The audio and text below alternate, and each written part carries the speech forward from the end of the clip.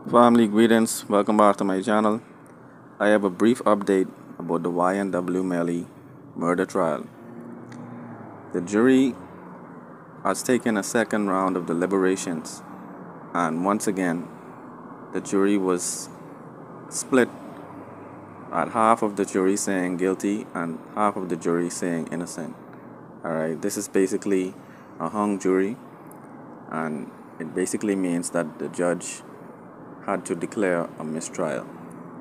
Alright, about an hour ago, the judge made a declaration that it was a mistrial after the jury could not come to a decision about YNW Melly's innocence or guilt. The jury has been instructed that they do not have to actually divulge what the discussions were during the deliberations, except by court order. YNW Melly has scored a small victory because not being found guilty is, I guess, a form of exoneration for him to see that the jury was split about whether or not he was guilty. I think that for them, they should look at this as a victory, even though they're disappointed that a decision couldn't be made. I think this is a victory because he wasn't found guilty. Alright, he was not convicted. They tried, could not convict him.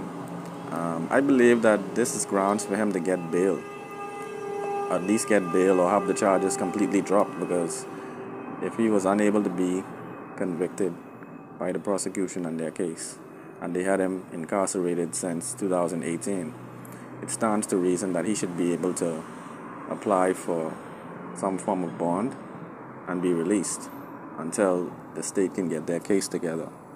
Alright, but in my opinion, this is a small victory for YNW Melly. I think they should get back to the drawing board and make their case even more airtight, since they've seen what the angle is that that the prosecution is taking.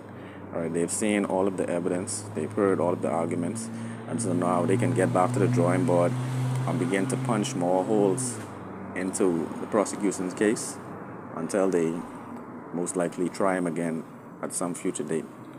But family, we'll give you an update on any changes which may take place. Let me know your thoughts in the comments below about all these dynamics. One love.